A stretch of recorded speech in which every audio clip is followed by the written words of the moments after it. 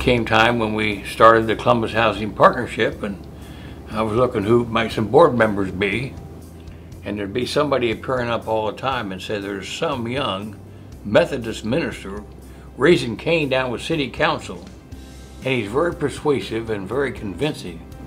And I thought John Edgar would be a perfect board member. He's a dreamer, and he can see the vision before others can. Reverend Edgar is not trying to sell you on him. He's selling you on what his vision is. And he does it in a way that speaks to what each of us individually have as our own aspirations for what this community can become. When he does speak up, he actually has something to say, which is refreshing in some of the circles that we work in. I think it's taking everyone in the room, and sometimes even the folks not in the room, and making sure that their voice, their communication is heard and brought to light. Having met John kind of in social family circles, just very enjoyable, funny person who would always want to talk to me about what he was doing.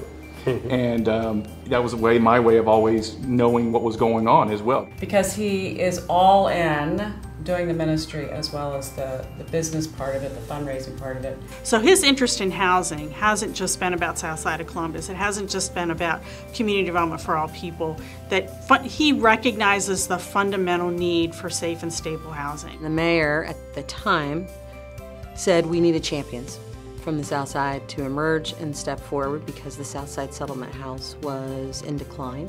And within 2 days, he called and said, "I'm in." I said, "Who is this guy?" Reverend Edgar has been able to put vision and ideas into play. And so it's never an if when you hear about an idea from Reverend Edgar, it's a when. And so we've been able to see that through the projects that have come to fruition through Community Development for All People.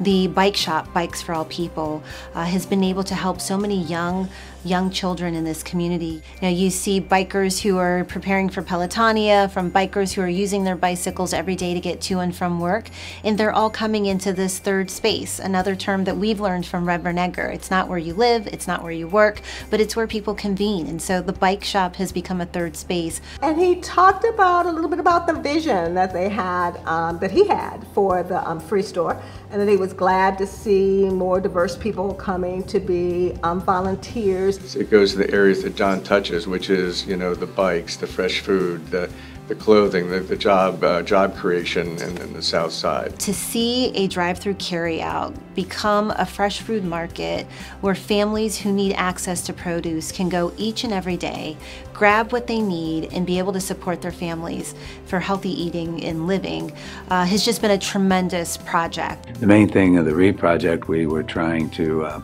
get the Southside Learning and Development School out of this old building and into a new one. He actually is our community quarterback.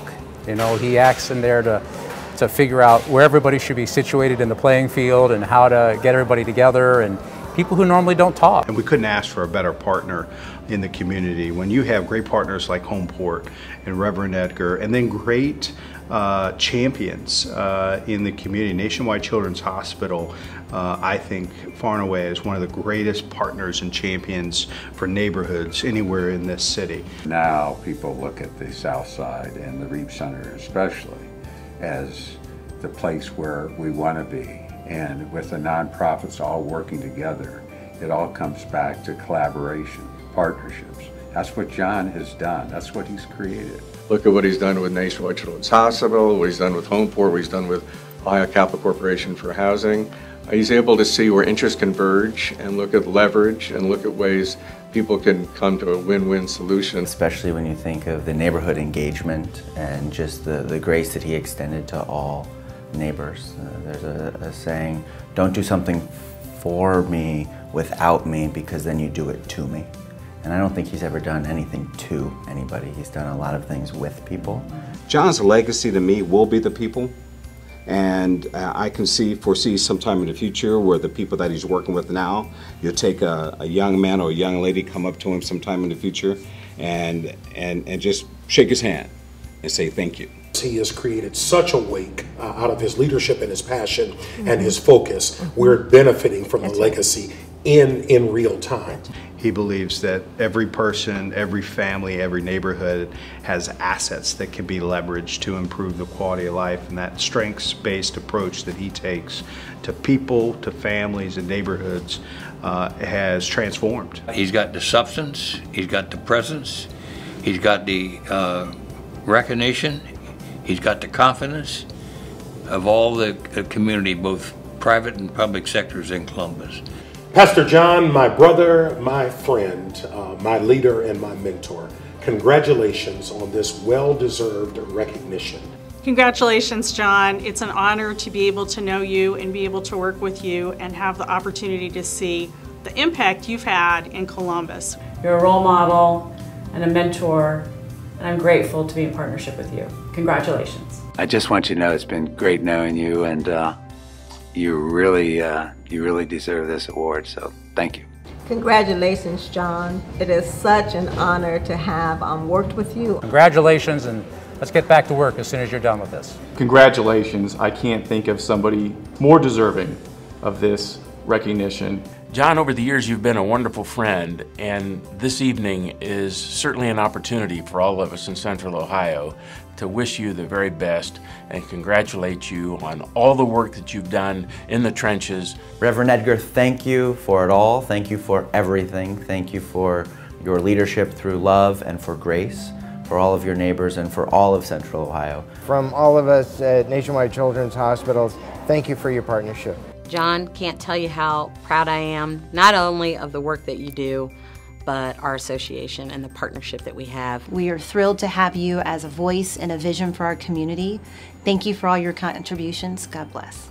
Congratulations, John. And we love you. John, thank you for allowing us to be part of your ministry and the help that you give. John, congratulations, and thank you for all your partnership that you've been able to give to us. The city remains a committed partner to you and your work on the South Side and in neighborhoods throughout our great city. Congratulations. Thank you for all you do for the people on the South Side and the people for Central Ohio. John, we are thrilled that you are receiving this award. Nobody more deserving. You're spending your life doing what we are so proud of, and that is helping those who are most disadvantaged and most in need of your help. So congratulations. You make us all better in what we do, and you make the community better every day. Congratulations, there's nobody more deserving than you.